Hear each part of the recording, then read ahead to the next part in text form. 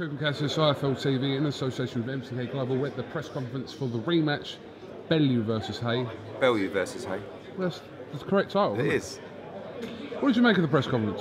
Interesting, good. I mean, probably he's not going to give you the opportunity to put raw beef on the clip. Slightly intense.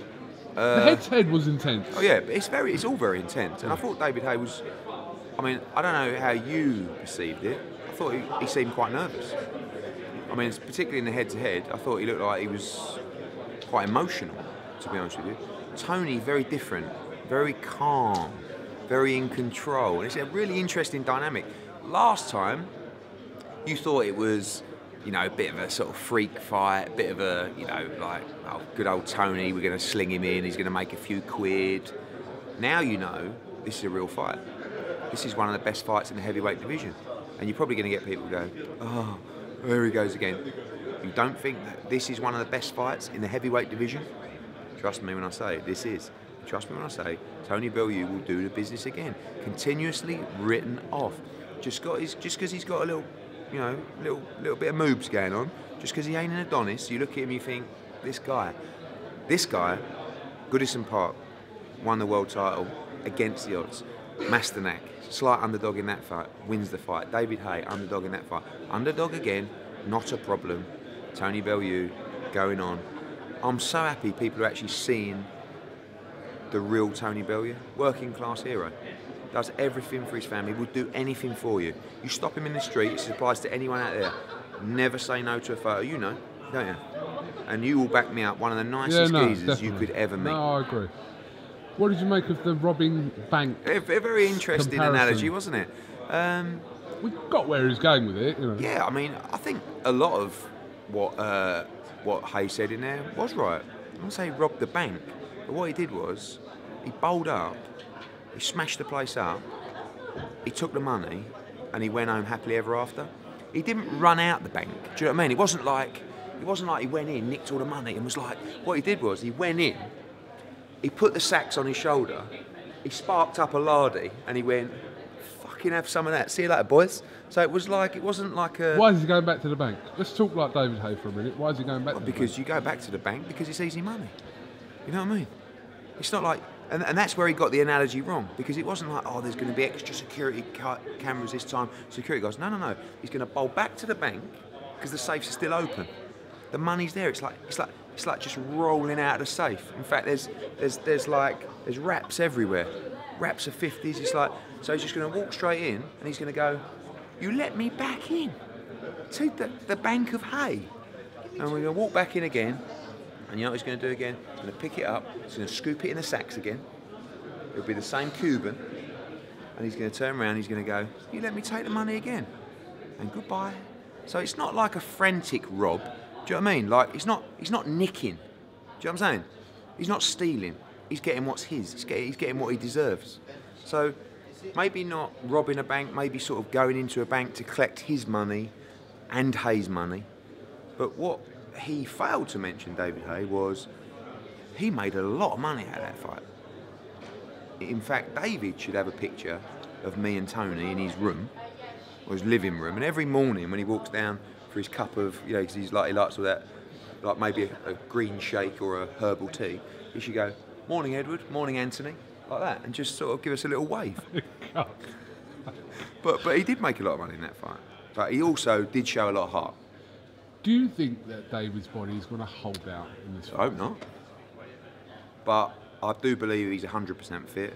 I do believe he does everything right in his preparation, so fighters can get injured. Like, you know, Tony busted his hand in the first fight. Haye might break his hand in the second. I don't know. But the plan is to take him to those waters. In the last fight, we believed Tony could knock him out. Haye could run out of gas. Haye's body could break down. They were some of the options going to fight, and one of them happened. So for us, it wasn't like a fluke. It was like, take his shots, take him into deep waters, make him unravel, make his body break down, knock him out, make him gas. And that's what happened in the fight. But last time, and I know Dave Coldwell said we expected to win, I have to be honest, I hoped we would win. Do you know what I mean? I couldn't have said to you before the fight, we're 100% going to win this fight. I believed he could do it. I hoped he could do it. Honestly, sitting up there looking at this fight, I expect it. I'll be disappointed if we don't win. Last time it was like, please make this happen. You know what I mean? Now it's like, no, we're going to win. You always go to win, but no, this isn't. It's a tough fight, but we win and we move on.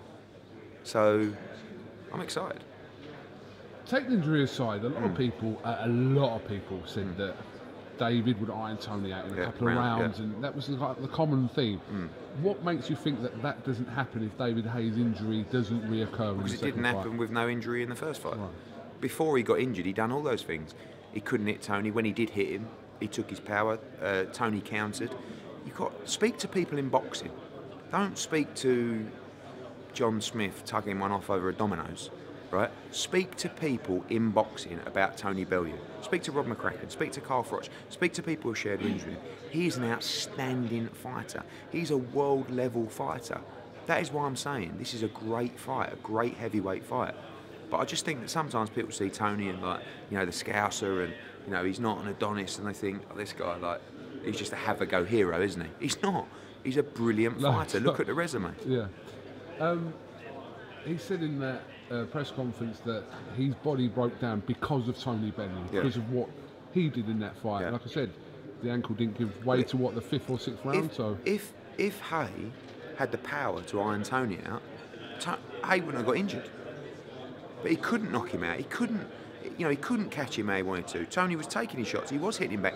He was making him miss. He was putting the pressure on. He was making his body break down. So Tony deserved that victory. What would have happened if David wouldn't have got injured? I don't know.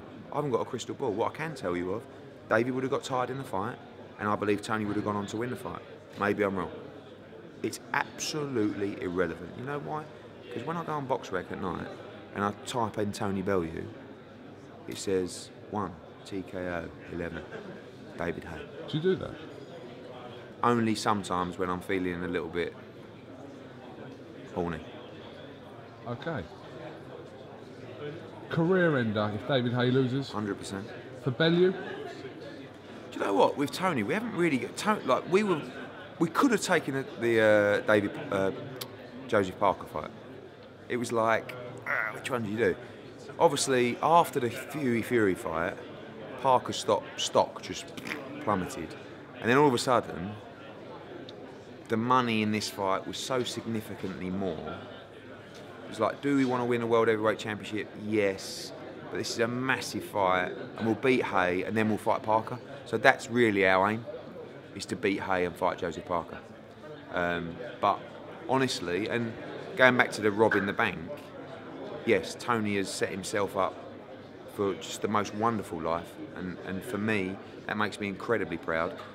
He deserves it so much, and his kids are secure, their kids are secure. It's not, this fight isn't just like, it's not, let's just go and rob the bank again. This is about giving the fans what they want, which Tony wants to do. It's about proving people wrong again. And like he said, he loves to fight. He loves a challenge. So what's happened to Tony Bellew's career is probably the most pleasing chapter of, selfishly, my career. Because I am so happy what has happened to him. And he deserves everything. Because he's given his complete life to the sport of boxing. Not everyone gets lucky. A lot of people give their life to boxing and don't reap the rewards. Tony has. When it happens, and when it happens to someone like Tony, it couldn't make me happy. After Darren Barker, obviously. Darren Barker the same. But all these great fighters that come through, you share great times with them. And yes, Tony has had it off. And good luck to him. Give me some names for the undercard. What you got? Working on it at the moment with Haymaker. Obviously, they've got Joe Joyce. He's got to come for a very tough fight with Ian Lewinson. They're hoping he beats Lewinson and maybe fights the Alan Thomas winner for the Commonwealth heavyweight title, or even fight the British title after Cornish and Sexton fight. I think it's that Friday. It's Friday. So we've got loads of guys we need to get out before the end of the year. Looking to step up some Olympians in title fights as well. They've also got a couple of other fighters now that they're working with at Haymaker. Is it going to be a similar level-ish card to the last one? Yeah, I would say so. Like a world title fight, like a couple of good domestic fights, some prospects stepping up in big title fights. Be a good Stick card. O'Hara on that bill. Possibly. Possibly. Possibly. I know you've got people waiting for you. Just a quick note on yesterday. Obviously, you flew straight in from New York from the press That conference. was unbelievable. Yeah, really good. How did it go down there? Really good. It was absolutely packed. We had a right touch because Luis Arias is a complete character, and I would like to take all the credit for picking Luis Arias, but I picked him because I watched him against Magdamamev on the Kovalev war card, and he's a real good young fighter. I know he could talk a little bit. Mayweather's old fighter. Yeah, but I turned up and he come straight up to me, had like some Gucci tracksuit suit on, and he went, "Yo, Hearn, motherfucker." He went, "You made a big mistake, boy." And I went, "Oh, that's good, mate, that's good." He went, "What are you talking about, that's good? Man, you want to pick me out? You think you're cherry picking with me, baby?" I went, "Mate, don't do this now. Do it up there." He went, I'm not playing." I went, "I know you're not, but just do it up there." And then when we got up there, he was like, you see him, he goes, "Down goes Jacobs, down goes Jacobs." Before we know it, they're going backwards and forwards. Then Baby Millers gets up, he's having a go at Marius Whack, and the press and the people are like, "Oh, we've got a fight card here. It's called hype." You know? Who else is going to be on the card? Well, we have another televised fight with HBO to be announced, which we'll do later this week.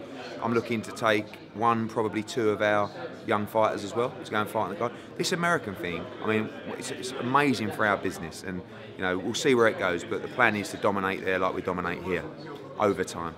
I mean, that took me a few years here, but I think we can do it even quicker in America if we can just get a bit of confidence. I think that this is such a great deal for our younger fighters as well, because we're going to be able to take them to America to build them on the HBO platform and build them into superstars on both sides of the Atlantic. Cal Yafai is a great example. HBO dying to get Cal Yafai on the next Superfly card, but he's got a very tough fight against Ishida on October 28th, so we'll see. Quick Dylan White update.